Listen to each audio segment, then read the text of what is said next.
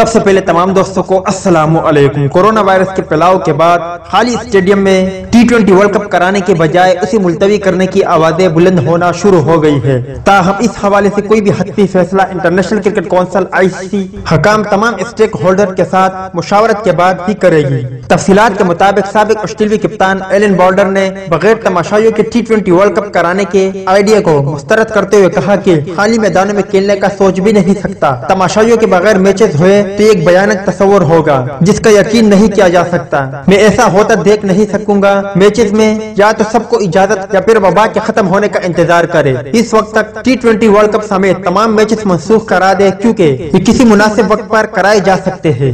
دوسری جانب Australian all rounder Glenn Maxwell نے بھی سابق کپتان ایلن بولڈر کے بیان کی حمایت کر دی، جن کا کہنا ہے کہ T20 ورلڈ کپ بغیر تماشائیوں کے نہیں دیکھ سکتا۔ میرا نہیں خیال کہ مستقبل قریب میں ایسا ممکن ہے اور کھلاڑیوں کے لیے بھی بہت مشکل ہوگا۔ واضح ہے کہ ICC T20 ورلڈ کپ اکتوبر میں شیڈول ہے، جس کے میچز آسٹریلیا میں 7 مختلف مقامات میں رکھے گئے ہیں۔ تاہم موجودہ صورتحال میں اس ایونٹ کو جاری رکھنے یا دوسرے آپشنز پر غور کے لیے ابھی تک منتظمین اور ICC کسی حتمی فیصلے پر نہیں پہنچ پائی اور اس حوالے سے دیکھو اور انتظار کرو کی پالیسی پر عمل جاری ہے۔ تو دوست یہ کہ ICC T20 ورلڈ کپ کے حوالے سے کچھ اپڈیٹ امید کرتا ہوں آپ کو پسند آئی ہوگی۔ اس اپڈیٹ کے متعلق اپنی رائے کا اظہار کمنٹ باکس میں ضرور دیں۔